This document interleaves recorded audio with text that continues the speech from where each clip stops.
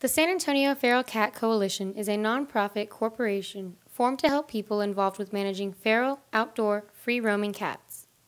SAFCC uses TNR, trap, neuter, return, to prevent cats from overpopulating neighborhoods, become diseased, or euthanized. You can learn more about TNR by attending a free 2-hour SAFCC class. After this class, you can rent or buy your own trap. Catching a cat takes patience. The first step is to set up a trap close to the cat that needs to be fixed. Food like tuna or chicken will lure the cat into the cage. If the cat does not trust the trap, try camouflaging it. If there are more cats than just one in an area, it's a good idea to bring as many traps as there are cats. However, this is not always possible, so be prepared to work through the colony a few at a time. Never leave a set trap unattended. Plan ahead and make sure you have time to watch the trap.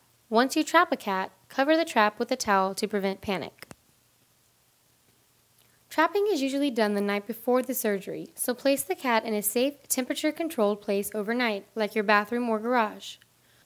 There are several clinics in San Antonio that will spay and neuter cats at low cost. SNAP, Spay SA, the Animal Defense League, and the Humane Society are a few of these.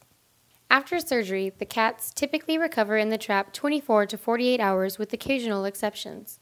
If the cat is lethargic or ill, take the cat back to a vet to ensure that it is okay. Once the cat has healed, return it back to its area. Since cats are territorial, it is important to return them to curb the overpopulation of cats. The reason why trap, neuter, return works and trapping and removing the cats or trapping and killing the cats does not work is because of the territorial nature of the cat.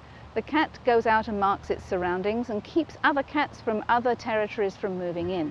If you remove those cats, don't take them back after they've been sterilized, then you are leaving that territory open and other cats will move in. They have not been sterilized or vaccinated, and they, of course, will continue to have kittens. With your help, San Antonio can prevent thousands of cats from being euthanized and live a better life.